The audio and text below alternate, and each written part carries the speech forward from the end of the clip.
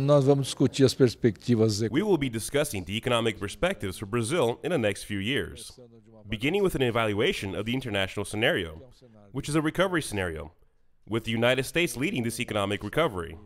Yet it is still plagued with problems. Problems in Europe.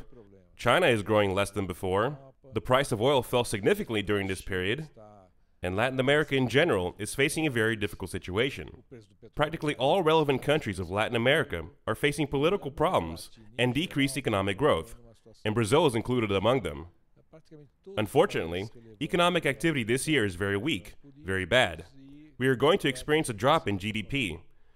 We have a fairly large recession, which is proving quite challenging for the government, but especially for companies. Inflation is relatively high, and I will try to discuss, above all, what types of challenges companies have to face, which means, how do they adapt themselves to this smaller growth? But, at the same time, the Brazilian economic model is changing. Consumption will grow at a slower pace, which should increase foreign trade and exports since the value of the real is low. There is a devaluation of the real, and Brazil will certainly only overcome the crisis it is experiencing when it not only increases investment in infrastructure, but increases exports.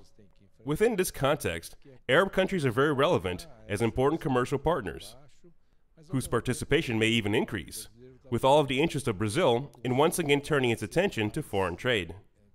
Likewise, the flow of investments should also increase.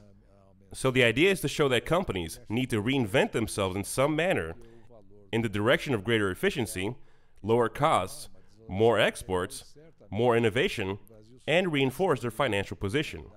It is important for the strength of the balance sheet to be greater.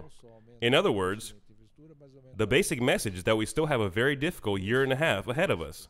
In 2017, Brazil should grow once again, but it will grow in a manner different than in the past.